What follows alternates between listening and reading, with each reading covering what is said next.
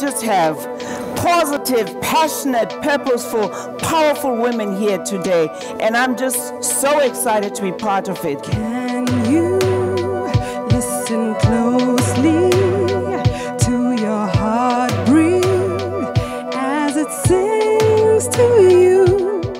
I should go around and get different experiences and not be afraid to try new things.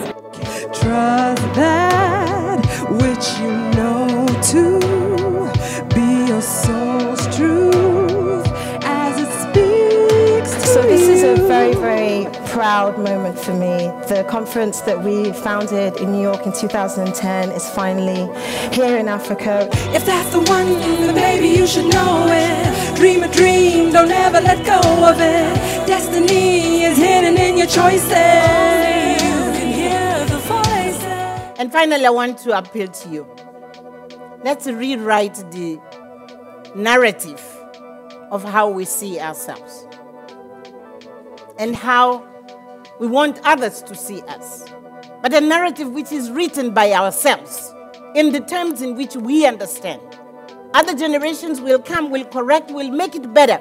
The African woman is not one skin color. She ranges in skin color, in language, in background. She is defined by her decision to choose to be an African. Each of us have a voice. And so we, and I've been a part of WIE even in New York, is about advocacy.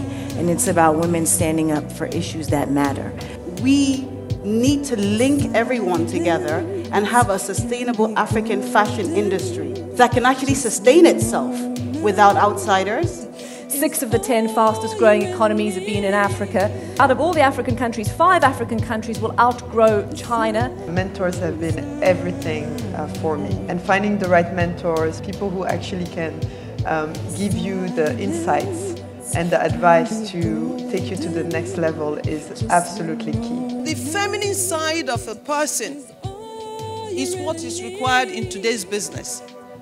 One of nurture, one of inclusiveness, one of gathering and holding together. Women should learn to stick together and help each other out. I feel so much stronger today than I did yesterday. Thank you. I appreciate the fact that these women told us exactly what they went through. Everyone's going to go away with that sense of, wow.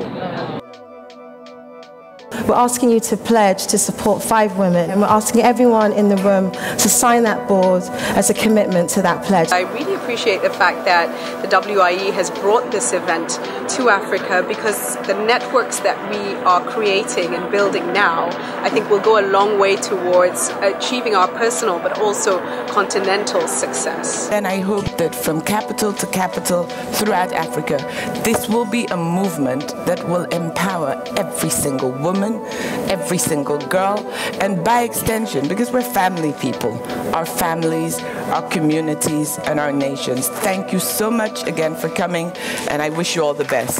Thank you.